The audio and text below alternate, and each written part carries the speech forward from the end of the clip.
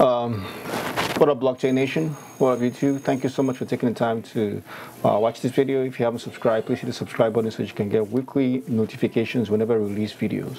All right, so I've talked about Libra a couple of times. I've done a few videos on this, but this is definitely one worth watching. The reason why I say so is because a lot has changed with the Libra project. As you know, the name has even changed. But before I go into all that, the genesis of what made me decide to do this video is, if you look at a previous video that I did sometime last year, where I was giving an update about Libra and where the foundation was, where the project was. But a couple of people made some comments that really piqued my interest. Somebody here is asking me what happened to bitcoinsell.org. Someone asked, why can't we access our accounts in Libra globalcoin.io? So I think Abdullah believed that this was an actual portal or website that belonged to the Libra Foundation. And then also my very, well, I was going to say my very good friend, but I like Andy. Andy, if you're watching, thank you so much for taking the time to comment and to watch these videos. But a dialogue between myself and Andy, where he asked about Libra FB coin. I wanted to know whether it was a legitimate site. And as you can see now, Libra FB coin has disappeared. Libra Global Coin has disappeared. Bitcoinsell.org has disappeared. In other words, all these sites were just scams. So because Facebook has had a lot of issues with getting Libra approved in the United States and getting acceptance around the world, I forget which country, but they have some countries in developing, in emerging markets, that have decided to go ahead with the Libra project. But in the United States, as of the time of recording this video, and other parts of the world, are not having it approved, giving Facebook a go-ahead to start the Libra project. So while that was happening, unfortunately, all these scam artists came out, and I'm sure there were so many of them, because now Libra is no longer called Libra, it's called the Diem project, as you can see. But I don't know if they will change this by the time you're watching this, if you play on this video. So this is a video about the Diem project, but as you can see in this video, the video still says Libra, which in my opinion is a bit tacky. But anyways, take the time and watch this. But my point is, as you can see, it's now rebranded to, it's now called the Diem project, but they still, in some of their branding, are still keeping the name Libra, which I think is just an oversight. And so if you go to, yeah, here we go. So if you go to Facebook's page or the Diem Association, the Libra Association page, it says the Diem Association, but the video still says Libra, which can be confusing. This channel has no videos. I have no idea why that is. So this is just weird. Hold on a sec. Libra. Yeah, Libra.org will redirect you to Diem position. For a second, I actually thought this was also a scam page. It's hard to tell now because, I mean, these guys unfortunately have had a lot of delays, and so many scam artists have just come out of the woodwork. But I do know they are called the Diem Association. Now let's look at this. Novi is a wallet that was also built by Facebook that you can use to trade, or that you can use to store your Diem. No longer Libra, your Diem. So as you can see, even at Novi has also done some updates, and I've mentioned that Novi from Facebook, how it works. Simple way to send money, so you can send Diem, original Libra, on your phone, across WhatsApp, across Facebook Messenger, and obviously across most of Facebook's platforms. But here we go about Diem. Diem is a new global payment system. So they have dropped the name Libra for so many reasons.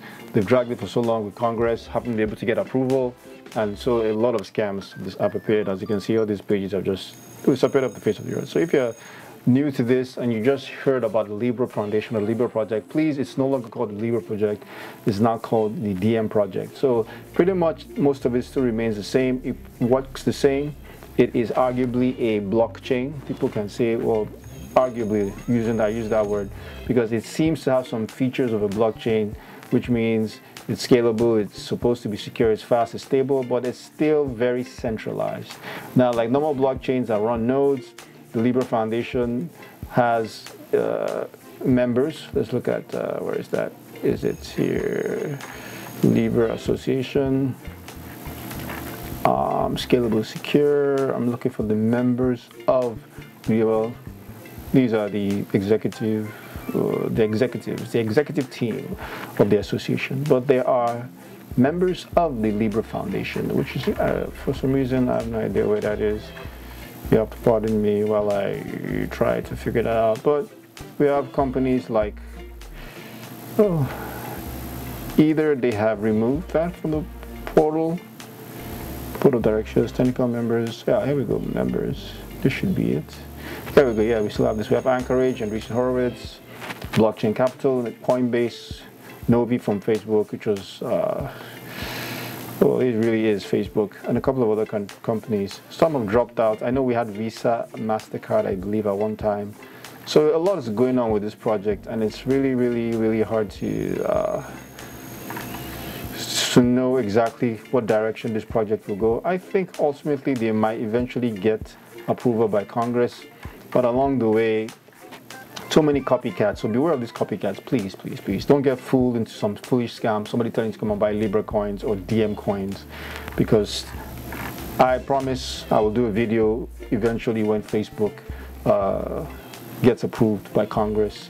But please don't fall for these scams. So it's no longer called Libra, it's now called Diem. This is just a quick one, just to bring you up to date with what's going on. I'll put a link below, video I did about this project when it was called Libra, so that you can review that and see how it works. But pretty much it's all the same thing. You can transfer, you can send Diem by your cell phone, on Messenger, on WhatsApp. I think emerging markets, in my opinion, are going to be the first adopters of this platform, because in the US, Facebook is getting grilled seriously. Things I want to highlight in this video is that the project still hasn't been approved by Congress at the time I'm recording this video. So be very, very careful when you see a project out there, somebody who claims that this is, you can get Diem coins or you can get Libra coins, sign up here. Please be very, very careful. One thing I always say, whenever you look at a website or whenever you look at a URL that claims to be part of Libra or whatever, always, and I've done a video about looking out for Ponzi schemes in related to cryptocurrency, and the same thing still applies.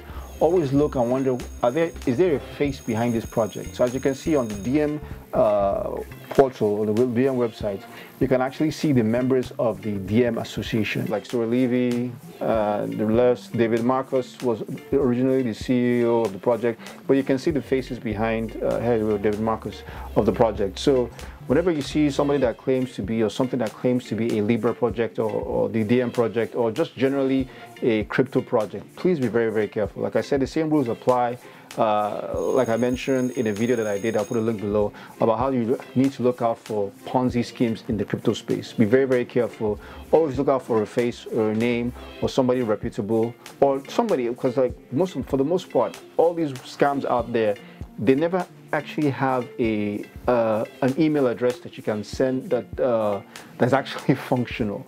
So sometimes when I see all these scams and somebody claims to be a new crypto project, a new ICO, or claims to be like the Diem or the Libra project, there will always be a contact email address, and 9 times out of 10, in fact every single time when I send an email, it bounces back because it's not a legitimate email address. So there are little things that you can look out for to know that it's a scam. So I'll try as much as possible, because this is a project I've been tracking for a very long time. I also want to see where it goes. I think the same, whatever happens, I won't say that this is what's driving Bitcoin or cryptocurrency, but it has some interesting aspects about it to see if it will work. Maybe that's just me. I think I'm just curious to see if this will work. I know people are arguing and say Facebook is a centralized institution that's stealing a lot of information. I'm not going to go into the argument. I'm not for or against it. I just want to see what happens with it. It's an interesting concept to see something that's supposed to be a crypto project and to see if it can actually go mainstream. Well, I think what this has done in the past, when David Marcus back in 2000 and I believe 19 was appeared before Congress, it just created a lot of buzz for Bitcoin. So all this, whatever crypto is mentioned, at the end of the day, it kind of helps drive adoption or interest in Bitcoin, which is why I'm interested in this project. So please be out there, please be safe, or please be cautious, and please take time to do your due diligence. There's too many scams out there, so please try not to get scammed. Okay, well, that's it. Well, until next time, I wish for you that you learn more about cryptocurrencies, because crypto is changing and will change the world. And those who get involved early, in my personal opinion, will greatly impact the future. And if that's you, let's go change the world.